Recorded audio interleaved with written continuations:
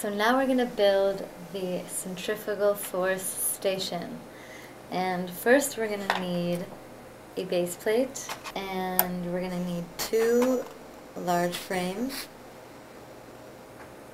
So there's going to be 5 holes in between them, so count 1, 2, 3, 4, 5, and then add the other large frame. And we're going to use 1 long axle. You're going to put the stop on this side and then send it in, leaving 2 holes from the top. Then you're going to add a medium gear, and then it's going to come out the other side. And where it comes out, you can add the crank, like this. Okay, then you're going to stick 4 anchor pins on the corners up here, so that you can stick the short frames on them. But first we're going to have to get the short frames ready. So stick 2 anchor pins somewhere in one of the short frames, not on the corners. Then you can stick these 2 together. This, take a long rod. You have the stop on the bottom. You're going to stick a small gear at the very end of it, and then leaving 4 holes on the end in the 5th hole, so 1, 2, 3, 4, 5. You're going to stick the long axle inside, and then you're going to attach these 2 to these 2, and so now the small gear meshes with the medium gear, like that. So you can add a washer and an axle stop to the end of this so that it'll stay, and then you can add a medium sprocket wheel to the top of this.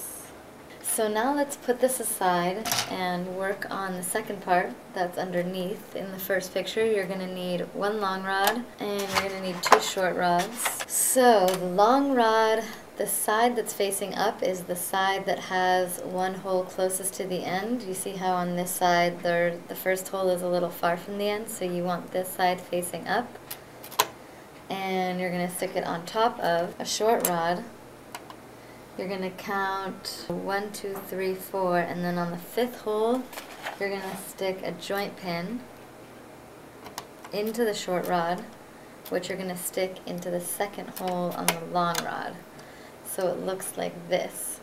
Then you're going to count 2 more holes, and in the back of the short rod, you're going to stick a shaft plug, and then you're going to stick a big gear right here.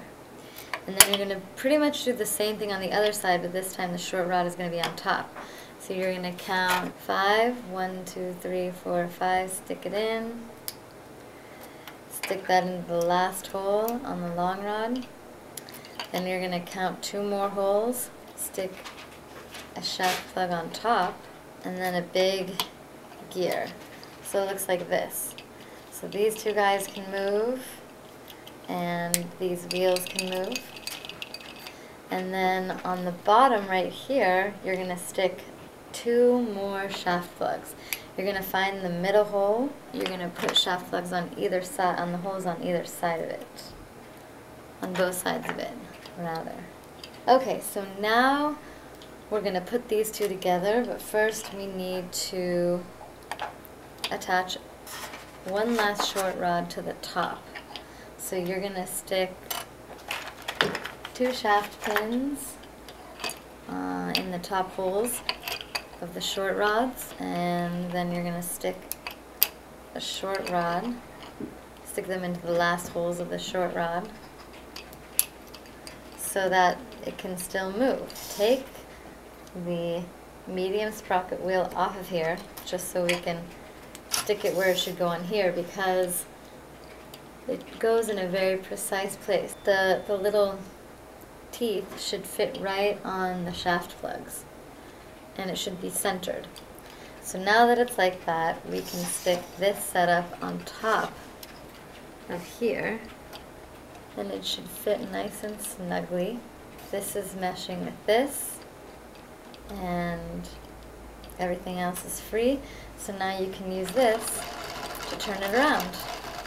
And you can see the centrifugal force because the wheels are turning outward and upward because this is spinning. So that's your centrifugal force station.